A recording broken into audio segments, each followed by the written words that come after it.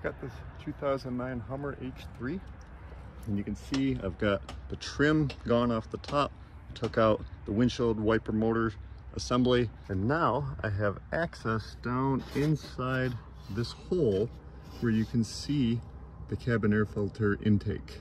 I've got the flashlight on, and I'm going to take you down inside here where you can see the stock cabin air intake setup. There's not really a lot of room on top to get a paper filter in here.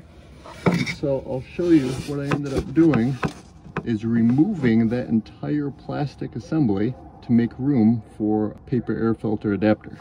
So once it's removed, the setup that remains is identical to the setup on a 2004 to 2012 GMC Canyon and Chevy Colorado.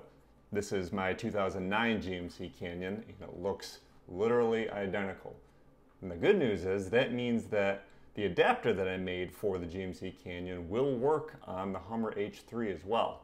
But to get access to it, you have to take off this side panel, and then with a screwdriver, you have to pound out that piece of plastic. There's hardly any clearance at all. So if you take a screwdriver, you make a little ramp where my finger is pointing, and then take another chisel or a screwdriver or something and pound on it, you can actually push it out over the top of that thing. You won't be able to get it by hand. It's a real nightmare job. But if you have a Hummer H3, then this is really your only option if you want to have any kind of cabin filter installation. You have to walk it all the way out to this side and pull it out this end where the windshield motor used to be.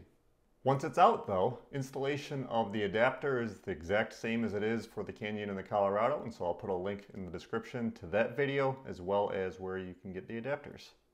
It's definitely not an installation that's for the faint of heart, but if you're really desperate to get a cabin air filter in your H3, then this is the only solution that I'm aware of that you have. So good luck, and I hope you found this helpful.